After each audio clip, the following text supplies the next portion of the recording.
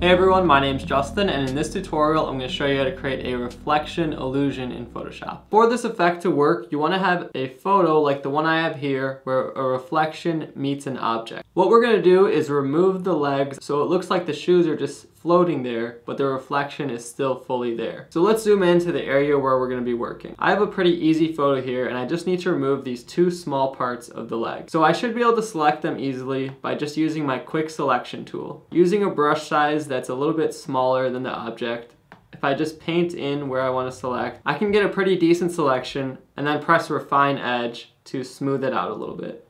So I'll turn the smoothness up and then I'll shift the edge to the right as well.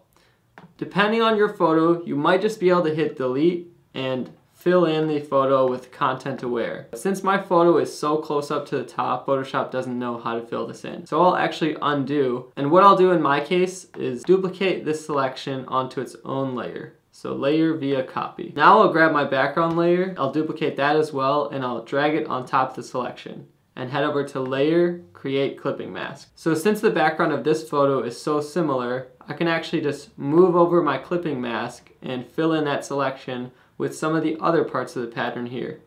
So you can still see some of the rough edges of the leg, and we can take care of this by creating a new layer and using the spot healing brush tool. So I'll turn my brush size down, and I want to use a hardness of 0% just to keep things smooth. And then using the content aware type fill, I want to make sure sample all layers is checked and just fill in some of those edges. Photoshop should be able to easily blend in the edges so you can't see them anymore. So since inside the shoes is always going to be a dark shadow, we could just grab our pen tool, and working on path mode, we can imagine the shape of what the shoe would have been. So the pen tool is pretty easy to use. If you click and drag, it will create a curve. And then once you want to get back in line with the part of the shoe that already exists, if I hold Option or Alt, I can put my anchor back in line and finish up the selection.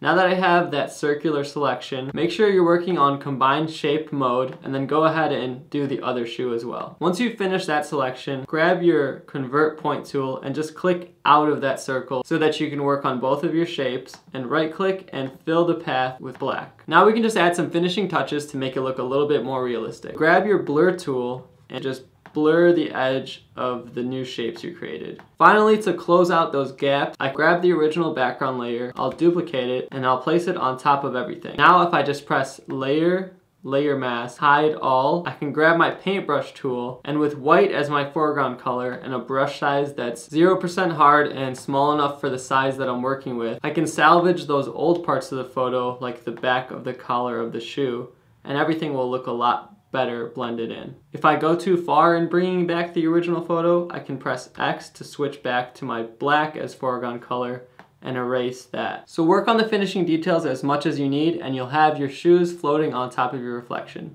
Hopefully you guys enjoyed this tutorial and it gave you an idea for a photo of your own. If you did have any questions or comments, feel free to leave them below, and if you're not subscribed to my channel, make sure you subscribe for weekly tutorials. Thank you guys so much for watching, and I'll see you next time.